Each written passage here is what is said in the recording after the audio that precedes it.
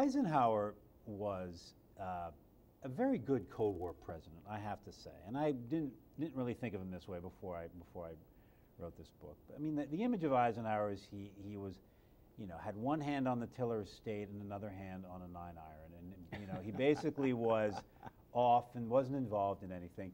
Yeah. But really, what he did is he downplayed things. Yeah. Which is so different than what Kennedy did when he came in, and everything became very heightened. The rhetoric became very heightened from the day of his inauguration. President Kennedy's speech is brief and stirring.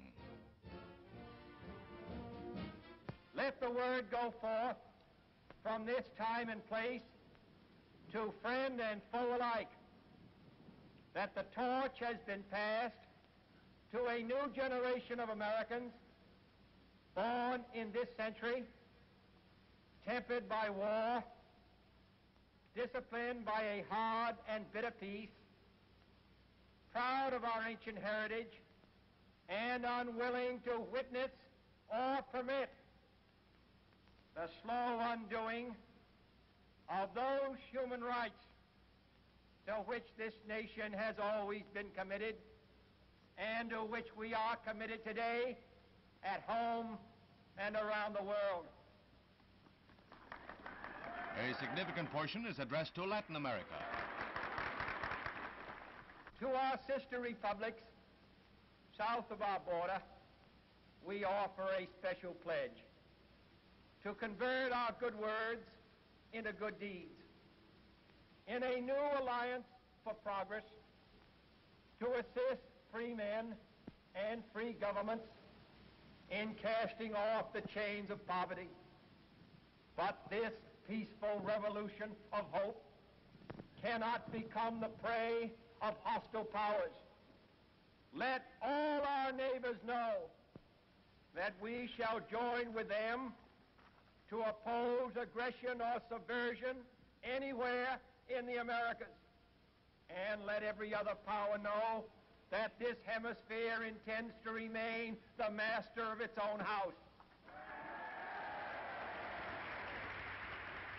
Eisenhower tried not to raise the stakes. Yeah.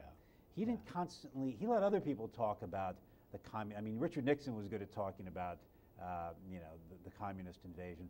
Eisenhower didn't get involved in that. He did have a kind of quiet dignity about him that some people mistook for not being very involved. Well, in recent years, there have been a number of histories, biographies of Eisenhower that come out and shown very clearly how involved he was.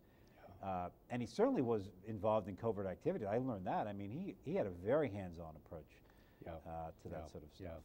Yeah, as you said, he was responsible for Guatemala. He was responsible for what happened in Iran, which the Iranians have not forgotten about to this day. It's one of the problems between the two countries to this day.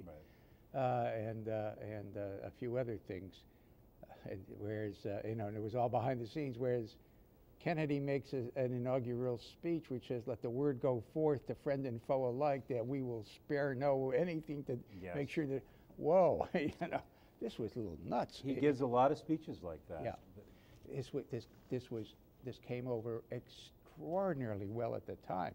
Yeah. But in the light of history, you say, oh my God, the guy was almost inviting disasters. Well, I mean, particularly when Kennedy ran on the so-called missile gap, this idea that the United States had fewer nuclear weapons than the Soviet Union, which was hogwash. Yeah. We knew very well from our U-2s that we had many more nuclear warheads and weapons and missiles than the Soviets. Now, Eisenhower couldn't advertise that fact because he'd be giving away spy technology and intelligence. Yeah.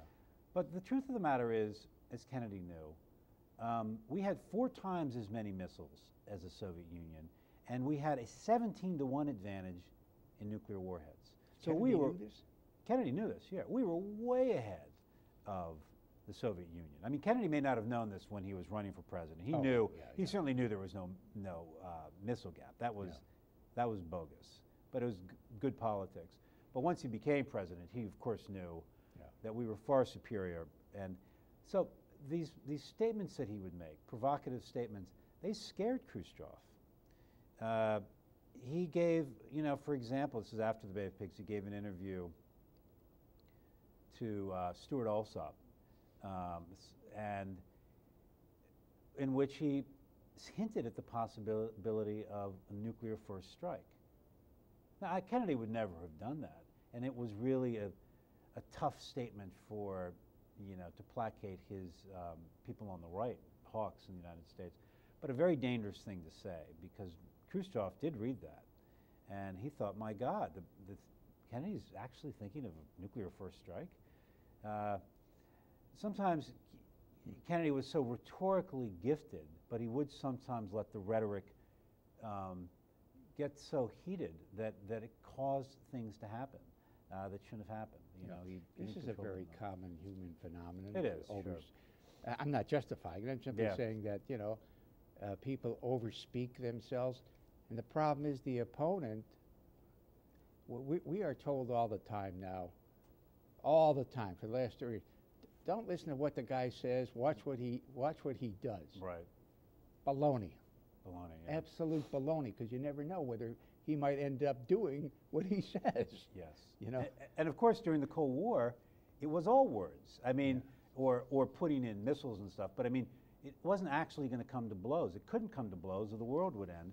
So rhetoric mattered tremendously. Yes, yes. This excerpt is brought to you by the Massachusetts School of Law, a leader of reform in legal education and a leader in multimedia education for the public. To view the full interview and for a full listing of MSL's programs, log on to mslaw.edu.